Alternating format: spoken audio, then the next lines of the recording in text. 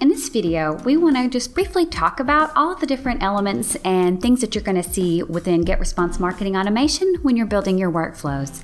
So we're going to introduce you to the different elements and the ways that you'll utilize them in the workspace when creating your workflows. And now, just as a quick disclaimer, you might be noticing these green dots as I am going through the video today. That's simply because I'm going through this interactive tutorial that we have available for GetResponse Marketing Automation within your workflow creator. And so it's basically a way that you could go through and be able to build a workflow that's guided, so you could kind of see for yourself a way that you could build an example workflow with the elements you have available.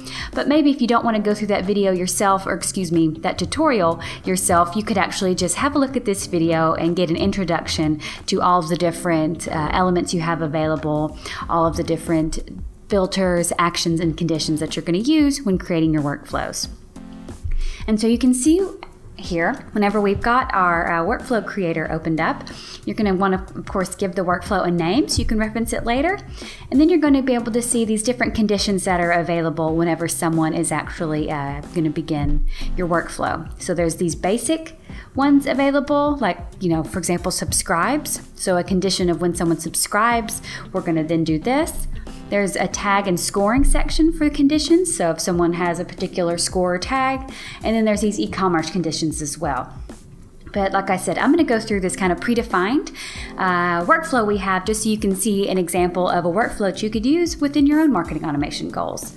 So we're going to click subscribes here, and you can see that the editor opens up for us, and then we can see kind of the ways in general that this workspace is arranged. So this is our general workspace here. We actually build our workflows, and to the right is where we'd be able to actually, edit and add the different elements that we want into our workflow. And again, you can see these things grayed out simply because of the way us going through the interactive tutorial together. But however, we're going to see that we've got this one enabled because we're going to actually utilize the send message action. And so again, this is our workspace where we build our workflow, and then we build it using all the different elements, which are made up of conditions, actions, and filters here at the bottom. So I'm going to simply drag and drop. That's how you're going to do everything here. It's going to drag and drop the send message action into the workspace here. We can see it sets itself in, and then we're going to connect these two dots here so the two elements are connected. And so we just simply connect a dot, and you can see it becomes highlighted in color, and it's ready to, start functioning for us. But we still have to utilize the properties for this particular element that we've just moved over. And so you can see we've got all of our elements here in this Elements tab, and then for each element, basically almost every time, you're going to further define its functions and specifics in the Properties tab.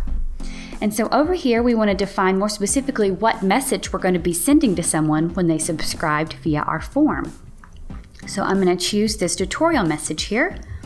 And then we can see now that both of the elements here are fully colored, which means they're active. And this could be a workflow, for example. Someone subscribes, send a message. It could be as simple as that.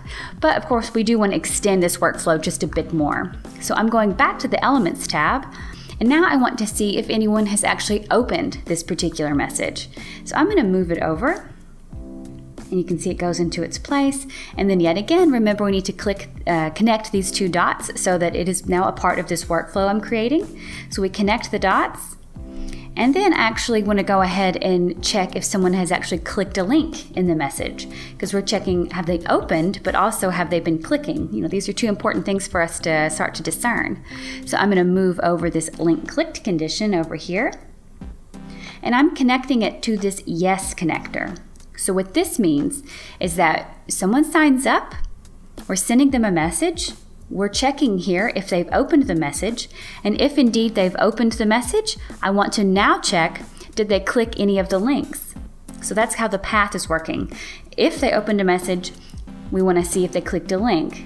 And so for this link element in particular, we want to define the properties a bit more, and we want to actually specify a link. So we want to specify a specific link. We want to know if they clicked it. And so we have to go through this process to choose our specific link from a specific message, choosing our message, and then finally choosing the link. And so now we can see this one is fully colored as well. It's active and connected because we are now going to check if a specific link was clicked in that message.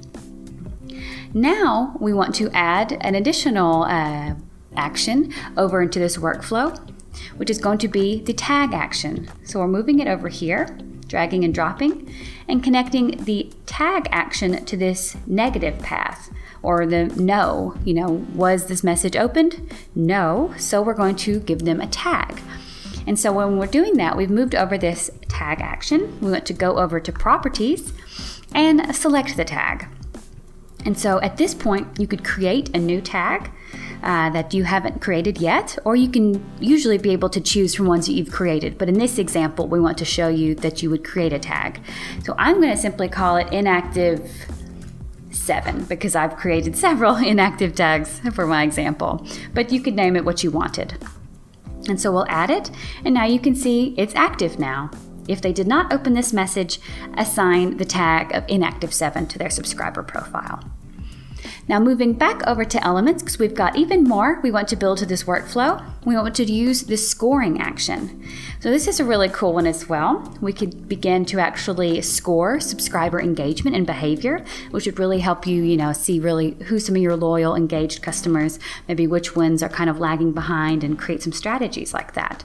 But we're going to move over the scoring action over here, dragging and dropping, and yet again connecting it to the positive path, or the yes condition, basically, if someone did click that link. So the specific link we specified up here, if someone clicked the link, if they did indeed click it, we want to give them a score. So we need to go back to properties and add points. So it's up to you how you set up your own scoring system. You need to define for yourself how much opens are worth to you, clicks, different subscriber behaviors and actions that they could take. What is it worth to you? 10 points, 100 points? So you'll set up your own scoring system if this is a way that you want to start valuing your customers or subscribers in some way. I'll say 100 points. And so if someone clicks this link, we're going to give them 100 scoring points. And now we're going back over to the tag action again, because for those who did not click that specific link in our message, we want to give them their own tag. So I'm going to connect them again and go back to properties and be able to select from the tags that I already have created. So for example, we could choose an additional inactive contact, or maybe not engaged, or a tag. So we could choose any of the tags that we wanted that are already created here. And now I'm going to go back to the elements and utilize another action here called wait. So this is fairly straightforward, hopefully by its name, but this is an action that we're moving over here, and we are going to wait some amount of time before we do something else. It's a good idea to put some gaps in between particular maybe actions and conditions that you do, so everything is not just immediate and you're blasting subscribers with all of these workflow messages immediately. You can space it out a bit, give it some time. And so we moved over the wait action, but we need to go over to properties and define how long we should wait. So let's simply say in this case we want to wait 2 days. And so we could do this here. So after we've added 100 scoring points to our clickers, we're going to wait 2 days, and then we're going to send them another message. So dragging over the send message action, connecting it to our 2-day wait period, and you can see our workflow, our interactive workflow has ended, but I think you can kind of guess how this is going to go. So we're waiting 2 days, and then we're going to send them maybe some specific message, maybe some kind of discount or exclusive offer or download based on them being, an engaged, valuable subscriber of ours that has 100 scoring points. And so you can see now that everything is highlighted and selected, available here, which is of course how it will always be whenever you're actually, not in the interactive tutorial and simply creating your own workflows. So I hope you guys feel a little bit more comfortable with what you're going to find and how you're actually going to work within the workflow editor by utilizing conditions, actions, and filters and building your workflow within this workspace here.